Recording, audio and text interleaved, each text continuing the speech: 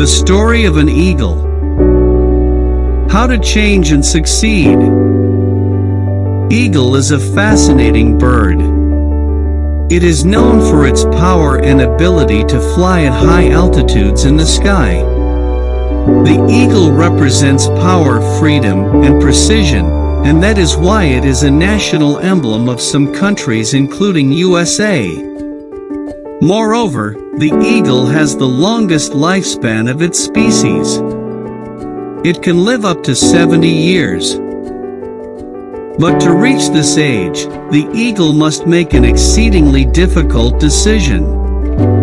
In its late 30s and beginning 40s, the eagle's long and flexible talons can no longer grab a prey which serves as food. Its long and sharp beak becomes bent. Its old-aged and heavy wings, due to their thick feathers, stick to its chest and make it difficult to fly. Then, the eagle is left with only two options: either die or go through a painful process of change. If the eagle chooses the die option, this is the end of the story. But eagles choose the process of change. And this process lasts for 5 months. The process requires the eagle to fly to a mountaintop and sit on its nest. Then the eagle knocks its beak against a rock until it plucks it out.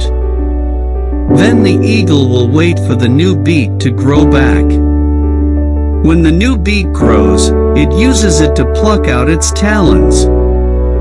When its talons grow back, the eagle starts plucking its old-aged feathers.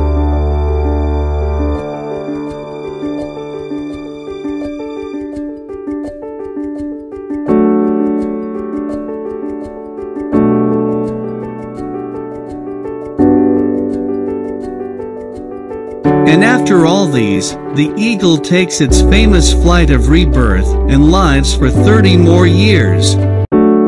The change needed to survive and live. What do we learn from this eagle story? Moral: no pain, no gain. Many of us want success or change, but without the sacrifice, hard work, disappointments, and heartbreak that comes with it. To survive and grow, we must be willing to change.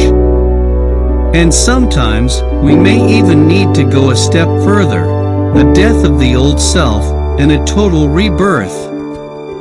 Ending toxic relationships, leaving toxic jobs, getting rid of destructive habits, thoughts, traditions, and mindsets that no longer serve us. Thank you for watching. Share this video and inspire others. Like this video and inspire me.